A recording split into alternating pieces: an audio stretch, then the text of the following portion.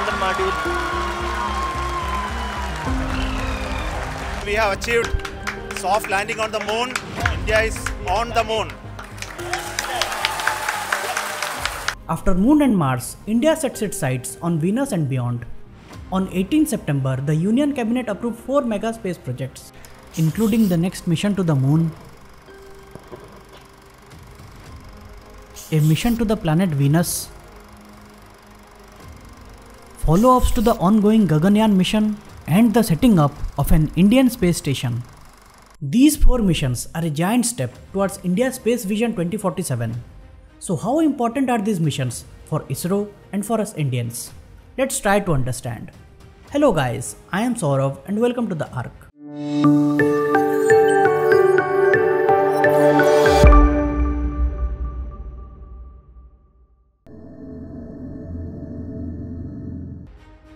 On 23rd August 2023, lakhs of Indians looking at their TV and phone screens were eagerly and nervously waiting for the Chandrayaan-4 to land on the moon. The Vikram lander from Chandrayaan-4 successfully touched down on the moon surface at around 6 PM IST. We have achieved soft landing on the moon.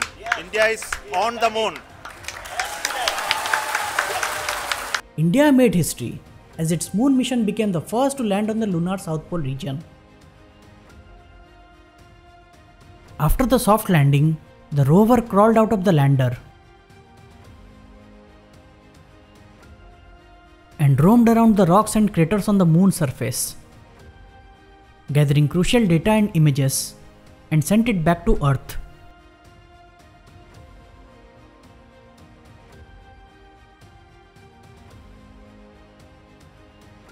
The Chandrayaan-4 mission's objectives were to demonstrate safe and soft landing on lunar surface, to demonstrate rover roving on the moon, and to conduct in situ scientific experiments. The Chandrayaan-4 mission was a huge success. It gave us new insights into the chemical composition of lunar soil, seismic activities on the moon, and many more. So we have landed on the moon. What's next? To land, collect samples, and then come back. And that's what Chandrayaan-4 is. For Chandrayaan-4, there is a huge challenge. We not only have to go and land on the moon, collect the sample, take off from the surface of the moon like a rocket, go to the orbit of moon, raise its orbit to reach Earth, not only to reach Earth, but it has to finally land on Earth. Landing on Earth is much more difficult and equally challenging than landing on the moon surface, because there is no atmosphere on moon, but on Earth there is an atmosphere and we need to overcome the atmospheric drag and heat, etc. So it will be a complex re-entry process, but more than that, we need to have different elements of the Chandrayaan-4 that need to be connected and assembled in orbit. When human beings went to moon for the first time in the US vehicle, they had to do the similar exercise of docking and reconnecting in orbit. And also on moon, they have to go down and come back and dock to the mother craft at the orbit of the moon.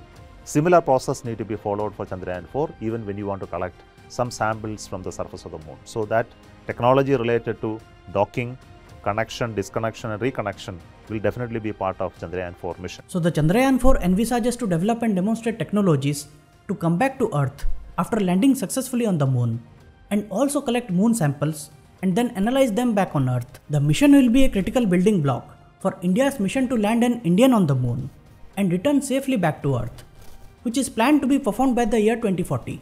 The Chandrayaan-4 mission is expected to be completed within 36 months of approval. About 2,100 crore rupees will be sanctioned for the mission. After Moon and Mars, India sets its sights on Venus. The Union Cabinet approved the Venus Orbiter mission. Venus, as you know, is the closest planet to Earth. The Venus Orbiter mission will launch an orbiter in the orbit of planet Venus for better understanding of the Venusian surface and subsurface, atmospheric processes, and influence of Sun on Venusian atmosphere.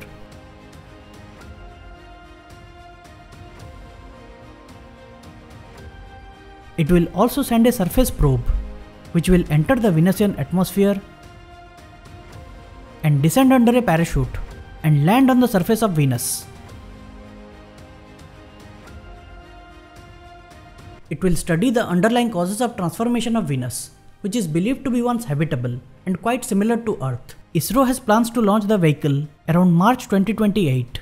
1,236 crore rupees will be sanctioned for the Venus orbiter mission, out of which 824 crore rupees will be spent on the spacecraft. Gaganyaan is India's human spaceflight mission that aims to put a crew of 3 Indians to an orbit of 400 kilometers for a 3 days mission and bring them back safely to Earth by landing in Indian sea waters. India's Gaganyaan quest started sometime around 2006, but there was limited progress on the program. Finally, the program received cabinet nod in December 2018 and 10,000 crore rupees were sanctioned for the program. As per the plans, ISRO will modify the heavy lift launcher LVM-3 to human ratings and it is named HLVM-3. It will be capable of launching the orbital module to the intended low Earth orbit of 400 kilometers. The HLVM-3 consists of a crew escape system powered by a set of quick-acting high burn rate solid motors, which ensures that crew module along with the crew is taken to a safe distance in case of an emergency, either at launch pad or during ascent phase.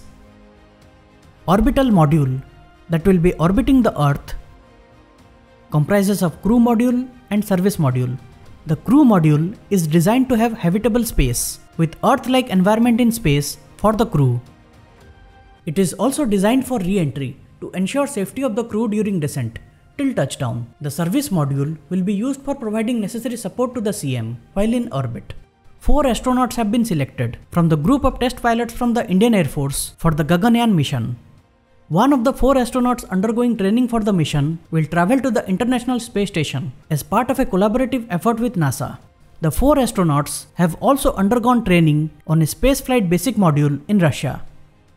And they are currently undergoing training at ISRO's astronauts training facility in Bengaluru for the Gaganyaan mission. So what's new now?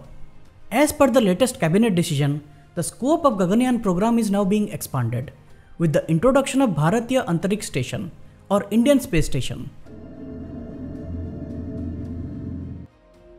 Currently there are 2 active space stations orbiting the Earth: the International Space Station and China's Tiangong Space Station.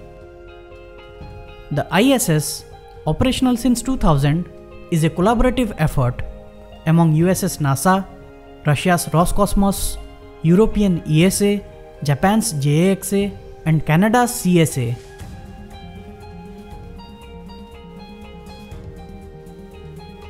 China's Tiangong began operations in June 2022.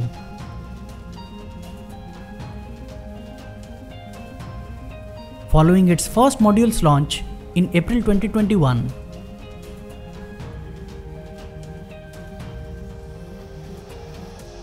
And it can host up to 6 astronauts.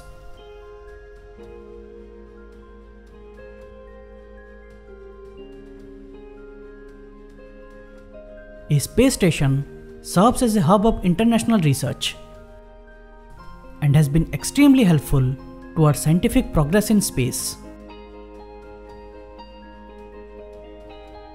It gives us the opportunity to understand the outer space, and the learnings are vital in future lunar missions and further space exploration. Then why should India be left behind?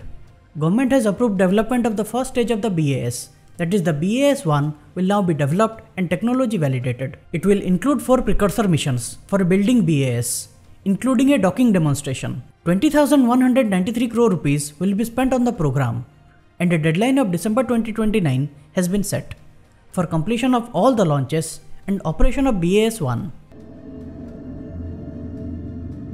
Next, the Next Generation Launch Vehicle or NGLV. NGLV is extremely critical in establishing and operating the Bharatiya Antariksh Station and also towards developing capability for Indian crewed landing on the moon by 2040. As you know, ISRO relies on its LVM-3 rockets for all the heavy lifting. LVM-3 is a 3-stage launch vehicle consisting of two solid propellant S200 strap-ons and core stages comprising of L110 liquid stage and C25 cryogenic stage. With a liftoff mass of 640 tons, this 43.5 meter tall 3-stage launch vehicle is capable of carrying payloads up to 4 tons to GTO and 8 tons to low Earth orbit. So how is this next generation launch vehicle different? NGLV is designed to have a maximum payload capability of 30 tons to low Earth orbit. It will be a 3-stage vehicle with liquid oxygen methane and cryopropulsion. It will be able to carry 3 times payload with 1.5 times the cost of LVM-3. The most important aspect of the vehicle is it has a reusable first stage. Reusability is not a new idea. It has been around for quite some time, but its practical implementation happened only recently.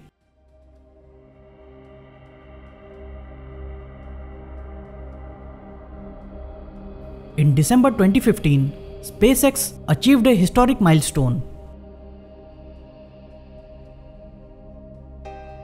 by successfully landing the first stage of a Falcon 9 rocket vertically on a landing pad at Cape Canaveral.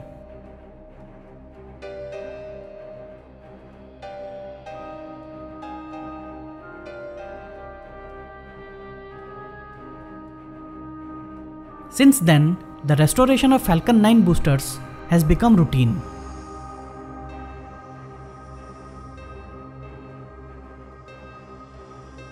And SpaceX continues to innovate with the reusable nose cone and the Starship rocket, a fully reusable space vehicle currently in testing.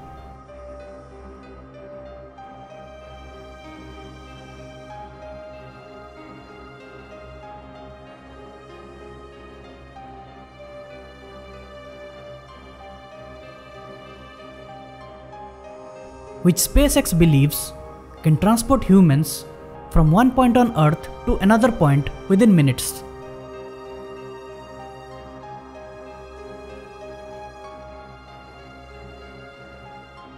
And can also be used to take humans to Moon, Mars and beyond.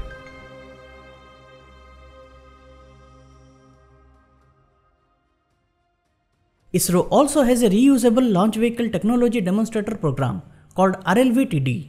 In June this year, ISRO successfully completed its third reusable launch vehicle landing experiment, RLV-TD, at the Aeronautical Test Range in Chitradurga, Karnataka. The 21-foot long winged vehicle called Pushpak was dropped from an Indian Air Force Chinook helicopter at a height of 4.5 km and a similar distance away from the runway.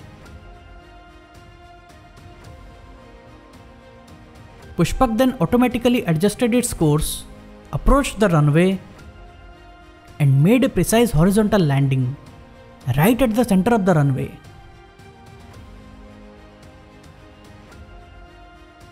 This time it showed that the launch vehicle could land on its own, even in tougher conditions. This mission tested the approach and landing conditions of a vehicle returning from space at high speeds. After the success of the LEX program, ISRO's RLV-TD project is set to advance by testing an unmanned orbital re-entry vehicle. This new vehicle will be about 1.6 times larger than the Pushpak. It will be launched into a 400 km orbit within the next 2 years, with a modified geosynchronous satellite launch vehicle or GSLV. Coming back to the NGLV, it will be demonstrated with 3 development flights with a target of 96 months or 8 years for the completion of the development phase.